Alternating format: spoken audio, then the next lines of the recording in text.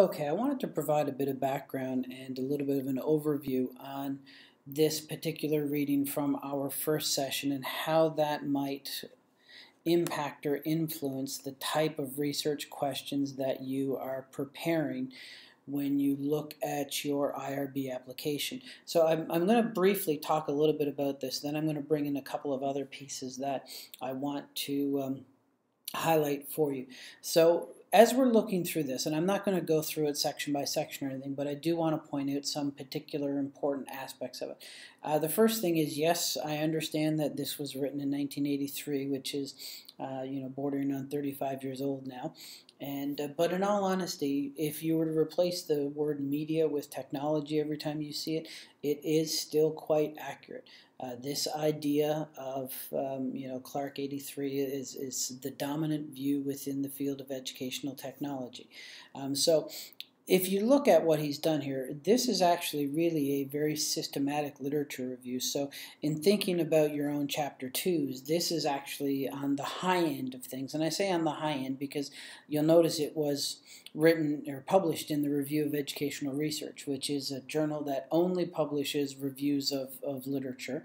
And they are one of the most prestigious journals in the field of education, not just educational research, but education in general. So this is one that is an exceptionally well-written piece in terms of its actual structure and the way in which it's put together and the arguments that it makes.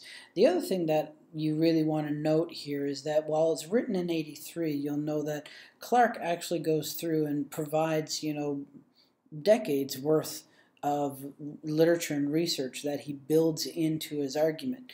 So you'll see that there's a wide variety of citations that are used there, talking about all types of different media that had been used in the research up until that point in time. And in all honesty, you could actually write a review of this or an update of this, and he did in 1996. It was published in Educational Technology Research and Development, so some 13 years after the original one was done.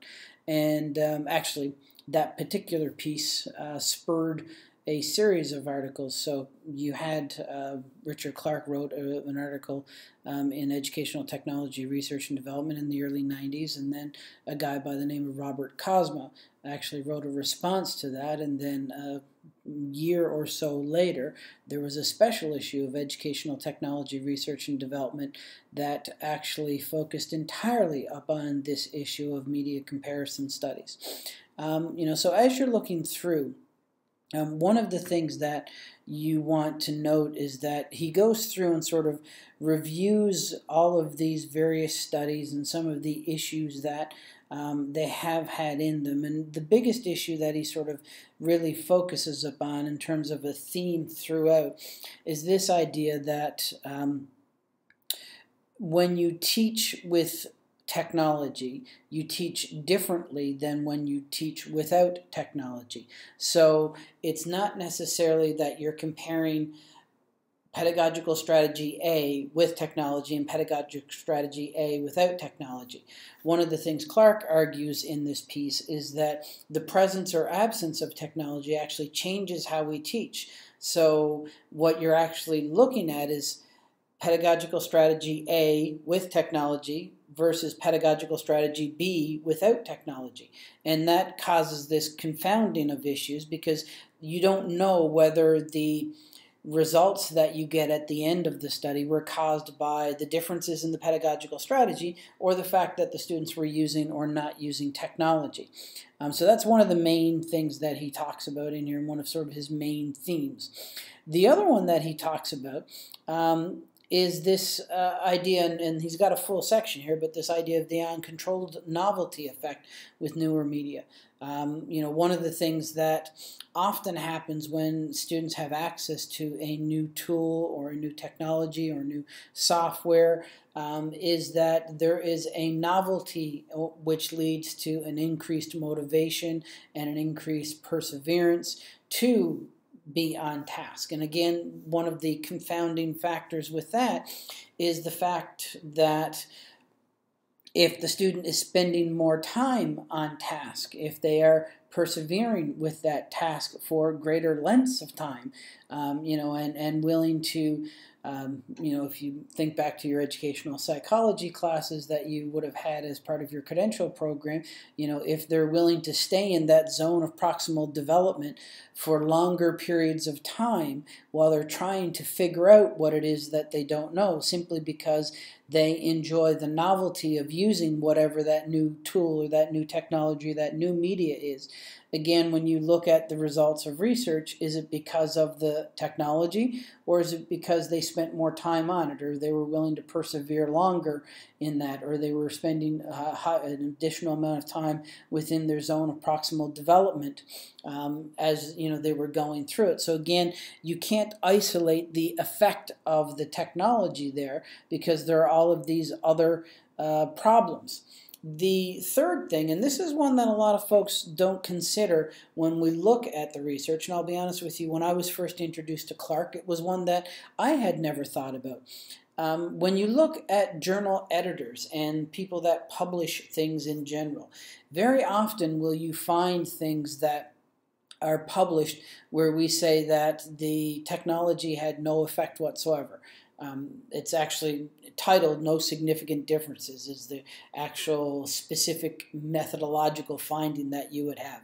And within the field of education, up until actually earlier this year, or I guess earlier in 2016, because we're into a new year now, there was a complete website that was being hosted by a university in the Southeast that was called the No Significant Differences Phenomena, and they were actually collecting a list, and they were up to, it was tens of thousands at this point, of studies that had been published or released that had no significant difference as their finding, meaning whatever they were comparing, there was no difference between the students that used whatever it was. In some cases it was a technology, in some cases it was a pedagogical strategy, in some cases it was the way in which we structure our schools or something like that, against people who weren't in that particular environment.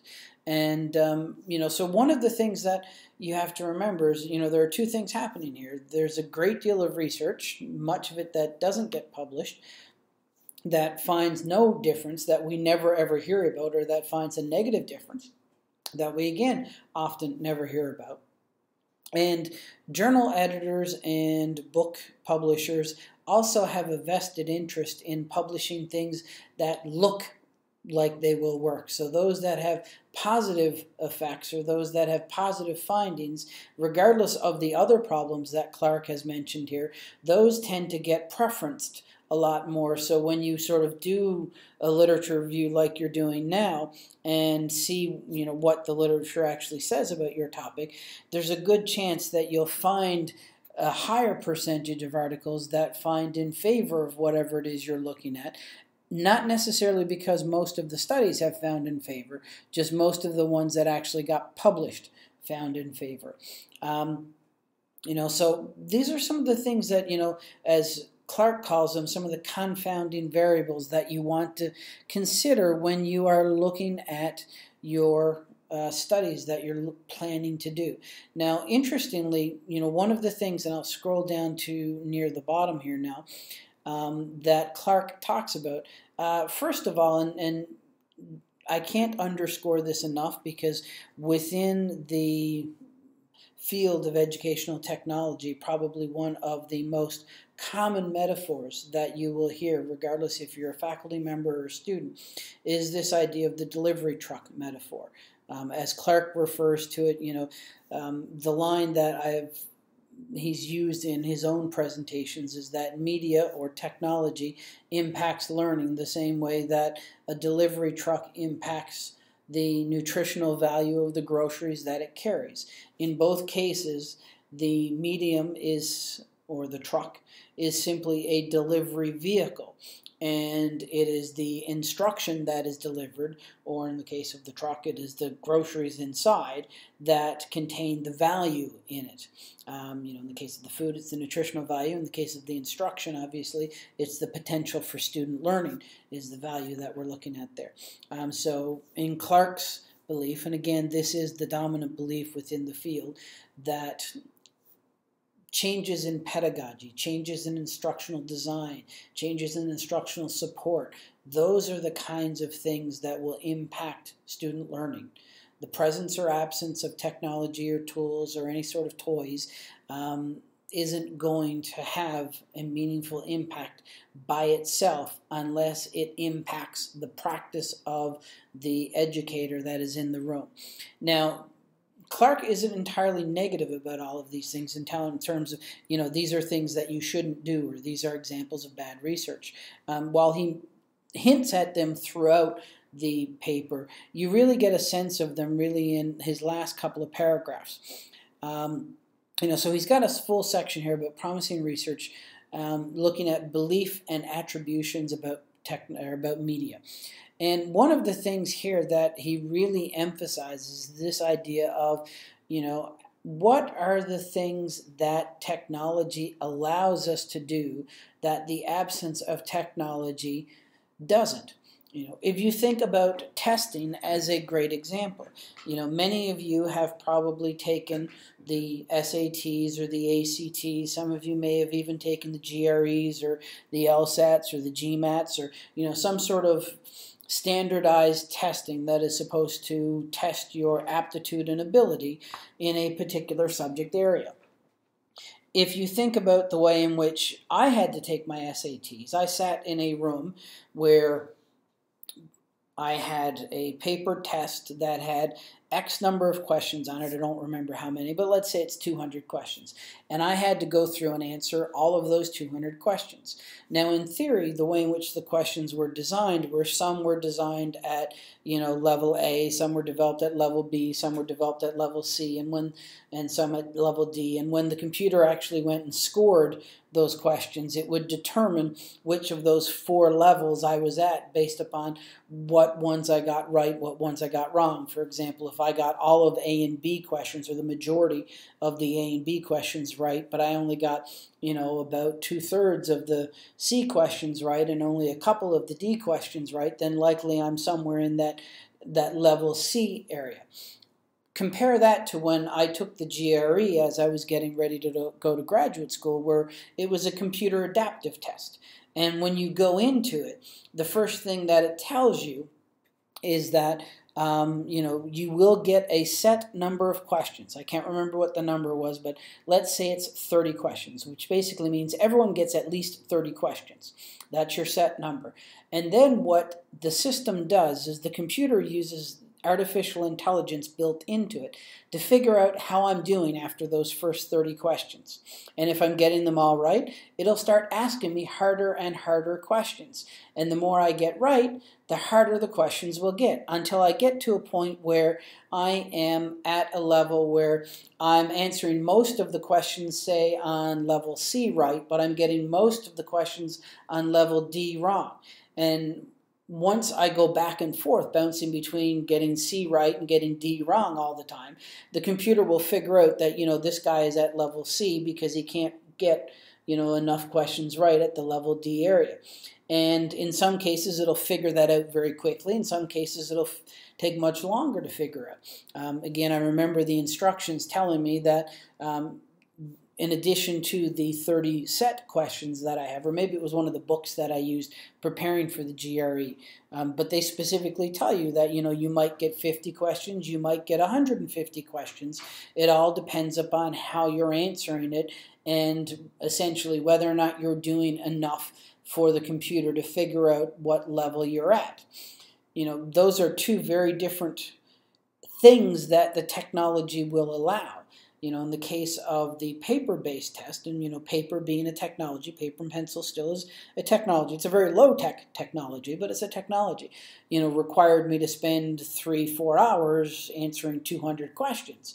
Whereas the computer adaptive one, I spent less than an hour in the room. If I remember correctly, I got something like 50-odd questions in that hour time period, and then it was able to figure out what level I was at. So the technology had certain affordances, or allowed, the testers, if you will, to be able to figure out what level I was at much quicker.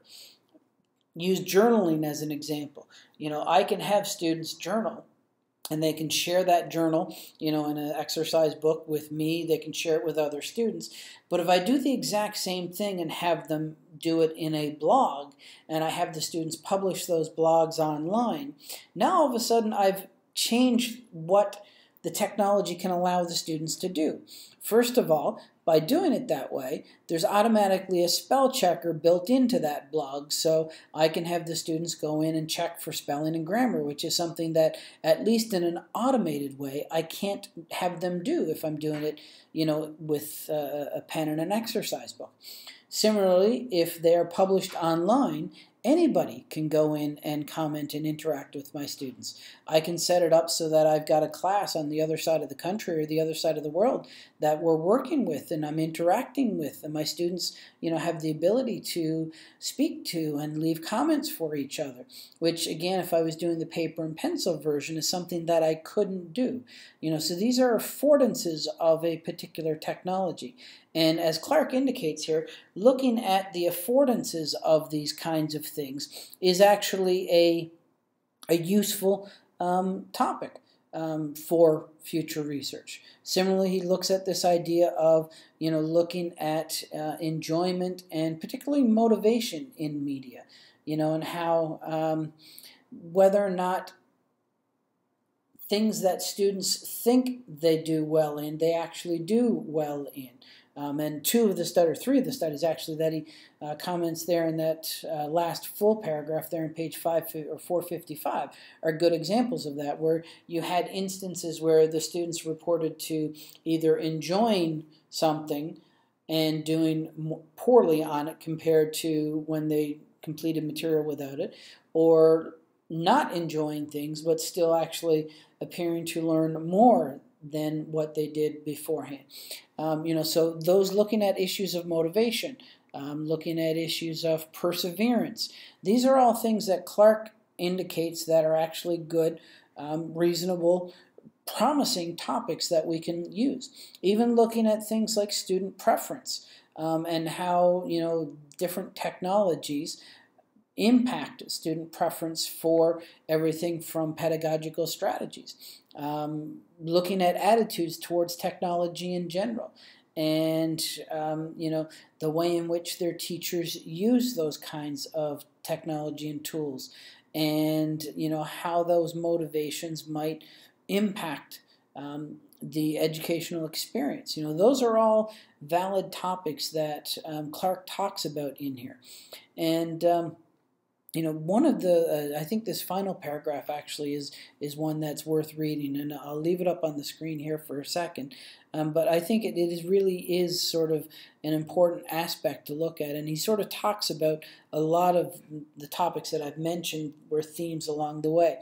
This idea of, well, he calls them attributions, but essentially what does technology allow you to do that you can't do without certain pieces of technology or certain tools? What are student beliefs or learner beliefs, as he talks about them, in terms of what do they think about the instructional quality? What do they think about the enjoyment of it, which he refers to as entertainment quality? These are the kinds of things, he mentions learner persistence there as another one that we've mentioned along the way.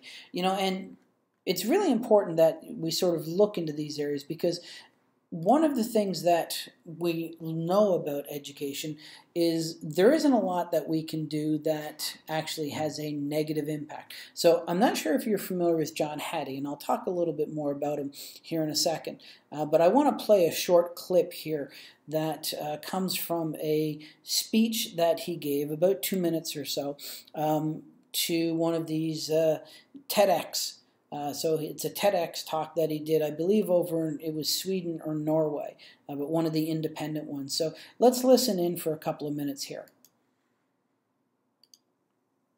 Now, certainly what I've been doing is trying to say, can we take all the studies that we know of in our business, and certainly there are many, and see what's up this end in terms of what influences student achievement? What's the zero things? What makes no difference at all? And what things decrease achievement? And what I've been doing for the last 25 years is screwing it away and collecting data. I have close to 250 million students in the database to try and say, if I could take all the influences from the home, from the family, from the principal, from the schools, from the finance, from the policies, from the curriculum, from the teacher, from the strategies, I've got them all. And I turn them all around. And I say, well, what's the effect? Well, I get a distribution like this. Now you can see here the 0 point, the red zone. This is the kind of influences which negatively affect achievement. Now here's the good news. There's not much we do to kids that harm them. 95 to 98% of things that we do in the name of enhancing achievement does enhance achievement. All you need to enhance achievement is a pulse. And so when politicians and parents and everyone gets up and says, we know how to fix schools, they're right. If they say they can improve achievement, because everybody can. And that's one of our problems of our profession, is we have lowered the base so far to say, can we improve achievement? The teacher who comes and says, look, this is the performance of the kids at the start of the year, this is their performance of later at the end of the year. To me, they're criminal. We need to get rid of those teachers, because everybody can do it.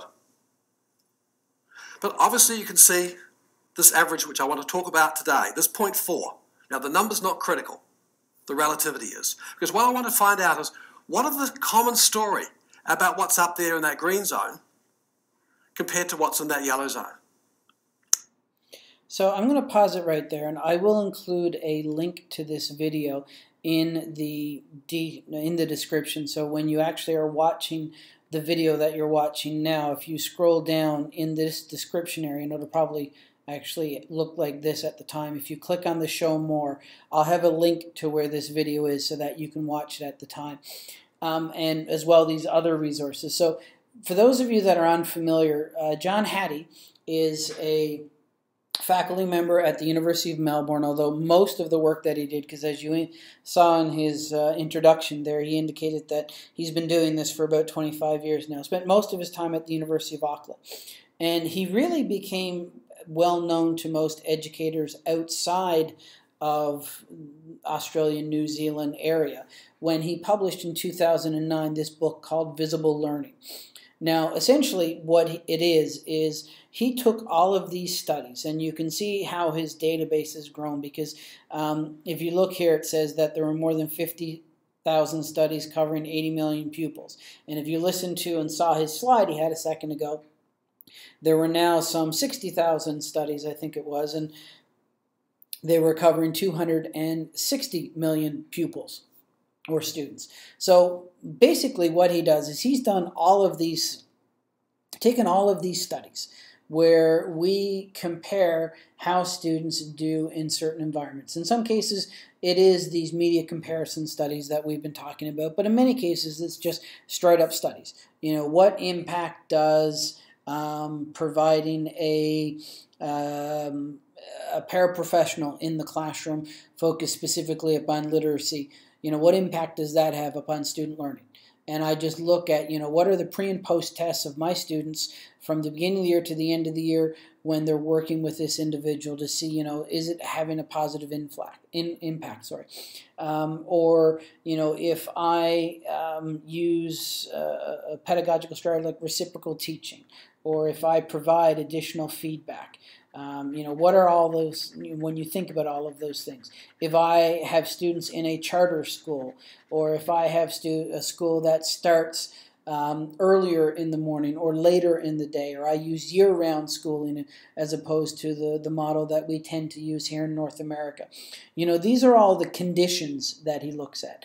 And at the time, he's got, I think it's about 140 conditions, like 136, 138 different conditions. And he's taken all of these studies and combined all of the like ones. So all of the ones, for example, like that look at the impact of homework. He's combined all of those together and determined what do we know about all of this research in terms of what is the overall impact when you combine all of this research together. And it's interesting because this book was really, while it was published as a popular book, which in theory means it was designed to be read by everybody, it really is more designed for academics. You know, he gets into the whole spends, I think, a chapter or two, if I remember correctly, looking at the process of meta-analysis and what it does. So he gets a lot into the methodology and the research of it, and really it's only a couple of chapters where he talks about what this actually found and what it means for schools. A couple of years later, he actually came out with this particular book, Visible Learning for Teachers. Now, this one is one that, in all honesty, if it isn't on your bookshelf right now, I would highly recommend that you add it to your bookshelf. Go off to Amazon and order it, or whatever service you like, because essentially it's taking all of the research that Hattie had done for that white-covered book and basically saying, okay, this is what we know from the research on what actually improves student achievement in the classroom, or at least in teaching in general, within a school environment. Now, here's what it means for you as a teacher. And I think that's a very sort of impactful way, and it's something that I would highly encourage that you look. He's got a couple of others. This one was the third one that he released sort of in this series, Visible Learning, the Science of How We Learn, where it actually started to try to overlay the idea of what they were finding in the visible learning research in terms of the factors or variables that actually impacted learning, and then what relationship did that have with cognitive sciences. So if you're sort of more of the ed psych kind of, if that's sort of how you think, this book is not bad, although in all honesty, as a starter, I still highly recommend the first one, the second one, the blue one, the one that's focused specifically upon teachers. And then there's this third one, Visible Learning into Action. And this one's sort of an interesting one because what they've done is essentially picked case studies from different parts of the world where they have intentionally tried to undertake some of the things that Hattie was finding in the Visible Learning book. And I'll be honest, of the four of them, this is the only one that I don't personally have a copy of yet. It's the newest one. It was only released about a year and a half ago. So I haven't had a chance to buy it yet, but it is one that is on my to-get list. And but it's quite interesting because this is actually sort of a really good example of action research studies at a school level for the most part, because most of these were looking at full school models, although some were looking at classroom models, and actually taking what we've learned from the research about what impacts upon student learning and how we could go about designing studies to figure out the impact that it has in your own environment. Now, I've mentioned these effects, so I want to show you this particular graph. Now, this is a graph that was released about a year ago now. It was April of last year, so there's likely been some updates to it. But essentially, these are the effect size basically means how much it improves. And he's got it here in descending. So these are the things at the top that are the best in terms of improving student achievement. And if you scroll down, and I'll sort of scroll and pause a bit so that you can see the list as you go. Here are the things that don't have as much of an impact. And in a lot of these cases, you don't necessarily know exactly what aspect of the variable that they're looking at when you're looking at these. For example, you'll notice here's mathematics, and down here is science. It's not that mathematics teaching or science teaching isn't as impactful as those. You actually sort of need to read some of these up here on the top. You actually sort of need to read the book to figure out what they were testing. In most cases, when you see just a subject area listed there, typically it means that there was additional instruction or additional supports or additional personnel provided specifically for those types of individuals. But I mean, as you can see here, we're started getting to the bottom here now. Ones that are in the 0.0 something really aren't having much of an impact. And as you can see down here on the bottom, there's actually only 5 things out of the 138 things that he has here that actually have a negative impact. If you exclude all of the ones that are less than, say, 0.1, so the ones that are 0.0 something as well, you're only adding another about 8 or 9 there. So again, you're only looking at maybe 15 of the 138 things that they studied that have little or no impact upon student learning. So, and the reason I sort of go over this is because as you're thinking about your own research questions, asking whether something is effective or whether it's, well, first of all, asking whether something is as effective as, or even implying, is this more effective than, if that's kind of the way your question is going, that's a media comparison question. And yes, you can go ahead and answer it, and you can collect data that will answer it, but at the end of the day, it won't tell you anything because, as Clark reminds us, there are so many other things that are impacting the student achievement in your classroom, including the fact that you're teaching differently because of the presence of whatever technology or tool you're using, that the results of your research will be meaningless.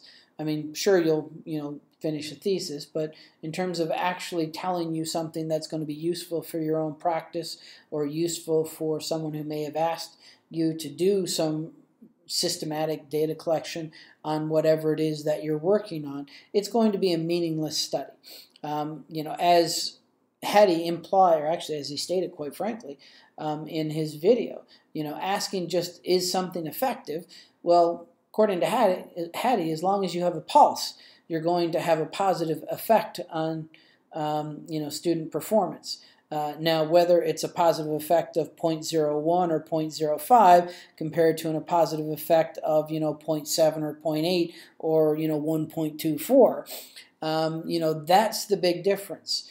And so when you start looking at these things, asking is something effective is the wrong question. Go back and look at some of the things that Clark was talking about in his 1983 article, and things like perseverance, motivation. What attributes does the technology provide that teaching without the technology doesn't? And then find some instruments that can measure perseverance, that can measure motivation from the literature that you're looking through, or develop your own questionnaire or interview questions that you could use with your students to find out what they think in terms of what the technology allows them to do that if they weren't using the technology they wouldn't be able to do, or how they perceive their own persistence, or how they perceive the level of motivation that they have. But as you're looking at those, make sure you write the research question in an appropriate way. So you wouldn't say, what impact does X tool have on student motivation? Because that implies that you're going to actually measure the student's actual motivation. Now, if that's what you plan on doing, that's fine, but then you need to find an instrument that is valid and reliable in terms of measuring motivation. If you're interested in just the student's perceptions of motivation, all you need to do is just add a word or two into your question. What impact does tool X have on perceived motivation of students or perceived motivation by students? So now you're essentially trying to figure out, the student perceptions of their motivation, of their perseverance, of whatever it is that you're interested in particularly studying. So these are some of the things to think about as you're sort of transitioning between thinking about a research topic and then how do I turn that topic into good, robust research questions or a strong, robust research problem or objective or goal.